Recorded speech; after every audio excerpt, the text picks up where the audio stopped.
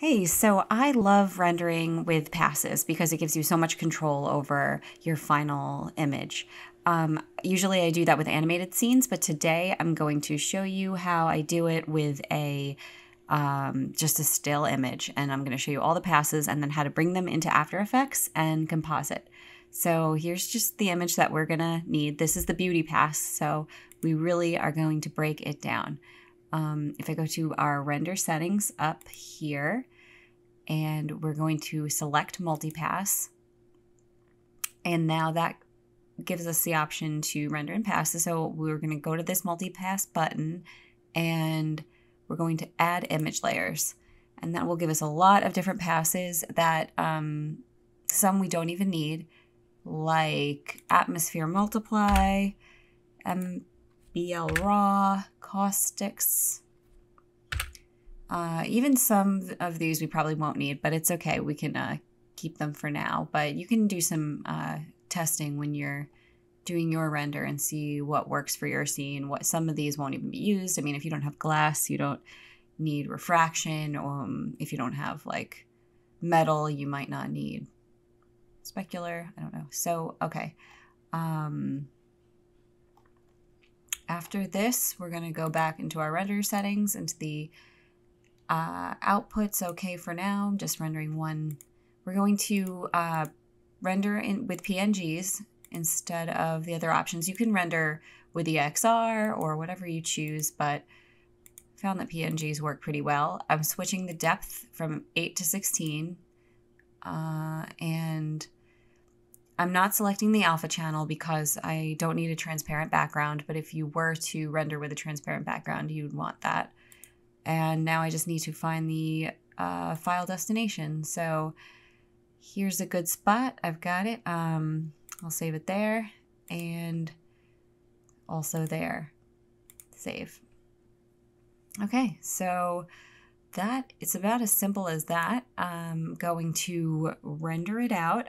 Also, let me just quickly go to this. This is a key element that's really great about Cinema 4D is you can save it a project file, an After Effects project file that you can open, and it does all of the layering for you and the compositing instantly. So right now all we need is save and target After Effects, and we need to save it to, we're actually going to save it later, I think. Let me just call it scene render.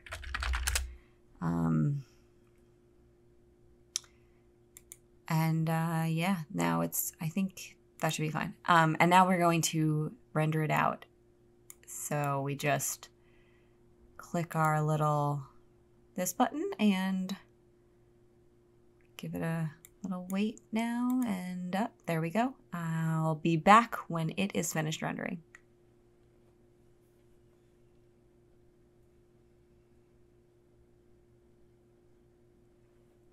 Okay, now you can see in your history, you see how long it took, 12 seconds.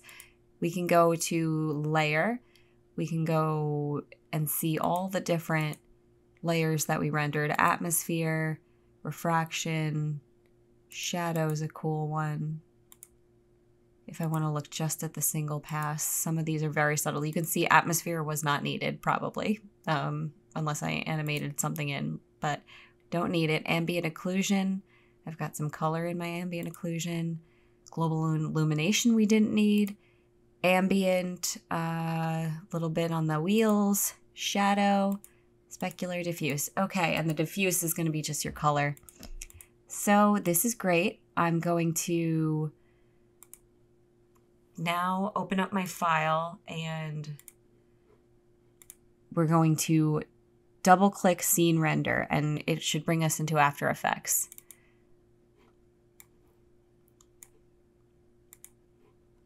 Okay, so it automatically takes us to After Effects, and we have a comp created,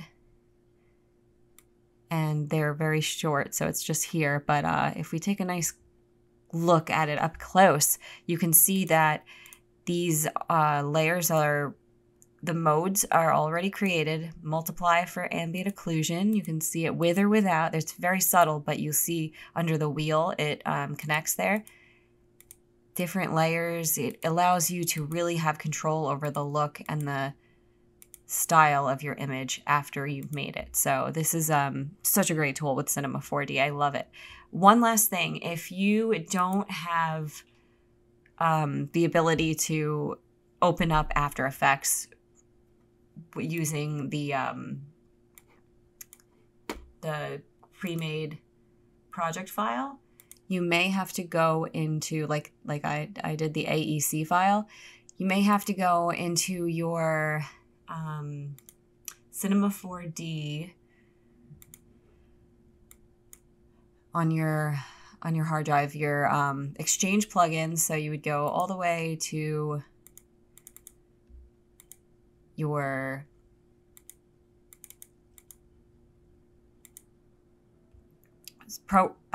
Maxim Cinema 4D file and go into Exchange plugins, After Effects, importer, and then it should take you to the C4D importer. And then you would copy and paste that into your format folder within After Effects 2022. So you'd have to go into your After Effects folder.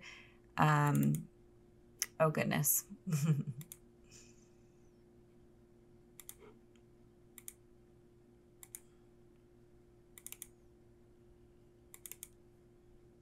And then all the way